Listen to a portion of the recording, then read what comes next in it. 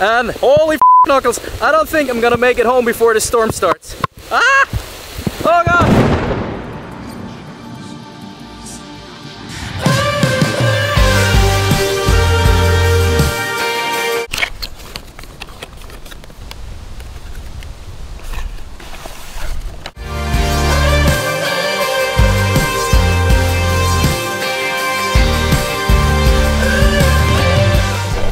What's up everybody, Michael here, and today I'm going to talk about the Deity V-Mic DUO. That is the current microphone I'm rocking on my Sony A7S III. I hope you can actually hear me well. I'm really curious to see how this sounds. Full disclosure at this point, by the way, Deity sent me this microphone to review, but as you know, as usual, they don't get to say anything about my review. No money changed hands. Oh god, this is quite a mission, and as usual, I can say whatever I want.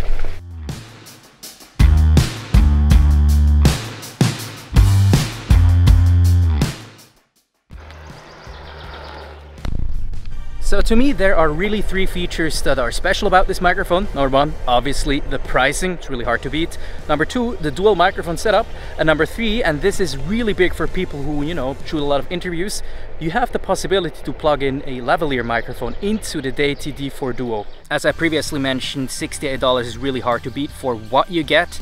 And funny thing is that Deity actually sent me 4 microphones for this review. Future video editing, Michael here. Quick, it just dawned on me why they sent me 4 of these microphones. It's because I mentioned towards them that I work as a teacher at 2 universities and I teach students how to make videos using their smartphones. Now the thing is, at these universities it's bring your own device culture, so we can't use those microphones. That's why I'm going to give away 2 of them to 2 lucky subscribers of this channel.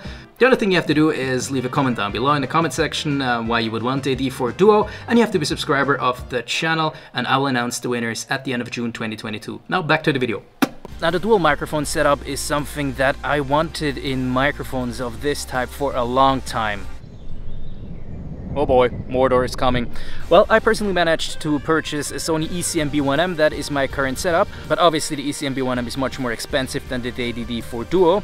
And it's also really hard to get these days because availability of things, you know, all things tech is really limited. You can activate the dual microphone setup with a little switch on top of the microphone. It's split in a way that the left channel is the microphone pointing forward and the back microphone is on the right channel. And honestly guys, I would leave the switch on both forward and backward microphone at all times, because then you don't run into a situation where you forget to actually, you know, make the switch and then all of a sudden you only have audio from the front-facing microphone.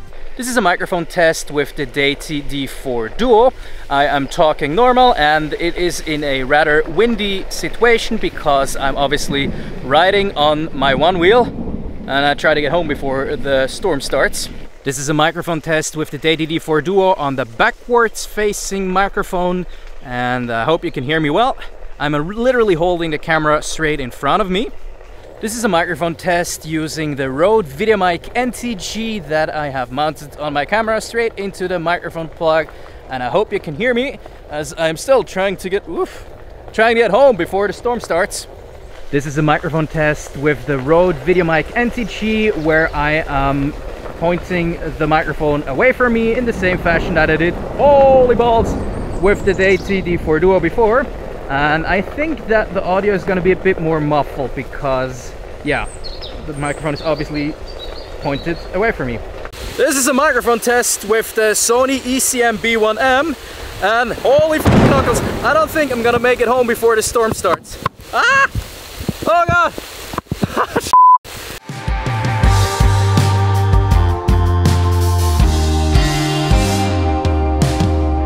Well, to be honest with you, this probably wasn't my most clever idea ever for a review setting. I'm literally stuck here for like, what is it now, 45 minutes or something? And it seems like it's not gonna stop raining anytime soon. So yeah, there's that. The best part about this is that the sun is actually coming out. I mean, it's kind of beautiful, right? But I think I still can't leave because of the one wheel. Finally, I think I can leave this little shelter here, and I mean, it's still drizzling, but from what I've read online, the one wheel should survive that. Oh god! I'm not entirely... Oh god, is this a good idea? Oh, I'm really not sure. Okay, here we finally go. This is a microphone test using the Sony ECM-B1M in omnidirectional mode, and the microphone is pointed away from me. I hope you can hear me, and I hope that my one wheel makes it home safe and sound. So I plugged in a Sennheiser AVX Mark II lavalier microphone wireless into the additional input jack of the Deity V-Mic D4 DUO, and yeah, let's compare how they sound. So here you have the input from my lavalier microphone from the Sennheiser. Hello, hello, test, test. This is a lavalier microphone, and I hope that it's not too windy. And then finally, here you have the Deity V-Mic D4 DUO that you could use in a situation like this, you know, for ambient sound or in order to actually clean up the audio signal by doing a noise reduction process. Back in the studio, and I have to tell you, there are a lot of things I like about this microphone, but there are also a few things I don't like too much. Numero uno. When you think about the target audience and the devices this microphone will be on, you probably think of, you know, small, compact vlogging cameras, budget options, and the Deity V-Mic D4 DUO, for what it is and what it does, is actually surprisingly big, if you of course include the dead cat elements on both sides. Another thing I'm not too big a fan of is the Raikkonen shock support, you know, the thing that the whole microphone sits on. For me it's just a tad too wobbly, but obviously I am nitpicking here because this thing, $68, you can't complain. And that leads us to the conclusion.